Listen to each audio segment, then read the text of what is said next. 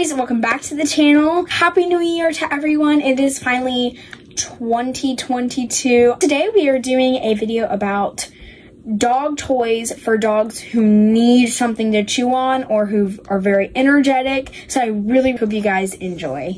Okay, so what I have learned with my two dogs, Charlie and Chopper, that if they get a toy that is made of fabric, they will destroy it. This is an example of what happened to a toy that we got.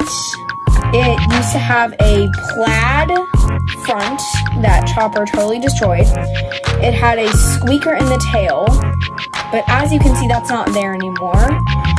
And he's completely shredded this arm and this one, except it's not like this one yet.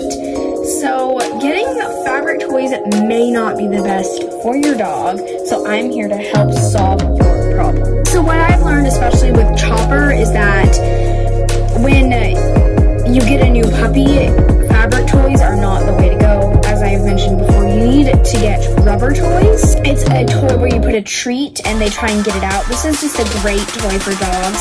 They can destroy it, so that is why you need to get rubber toys and not fabric ones. Fabric toys, they smell really bad because they absorb your dog's saliva. Rubber toys, they can't, because obviously they're waterproof. So if you want toys that aren't going to be destroyed and that don't smell bad, rubber toys are definitely the way to go.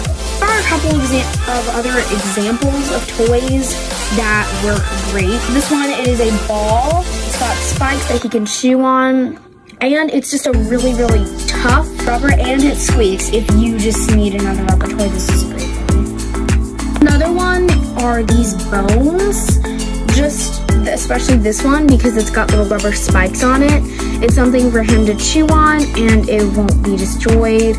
Especially this one, it's really, really tough rubber, and so these will last. I hope you guys enjoyed my video of what not to get for newborn and energetic puppies, and what to get for your energetic and newborn puppies that you just got. I hope you guys are having a great new year, and I really hope that you guys enjoyed my video, and I will see you next time. Bye!